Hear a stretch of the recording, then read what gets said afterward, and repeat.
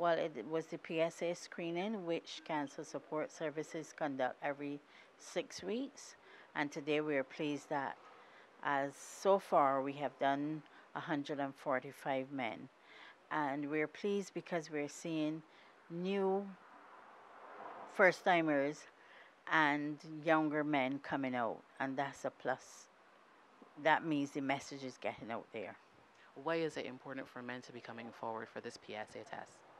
Well, the PSA screening is a test that would test your levels, and it would determine whether you need further intervention. If your PSA is high, that doesn't mean that it is cancerous. It could be several different things. It could be an infection. It could be so many things.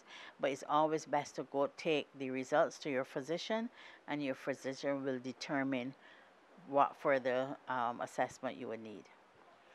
We, Yes, we're seeing the numbers coming through, but we would love more numbers to come through. And as I said before, it's a screening test.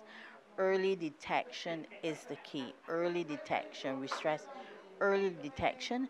And we would like people like yourself, the media houses, to help us to get the message out there, because it's very costly to advertise. So if the media houses come on board, we will get the message out there.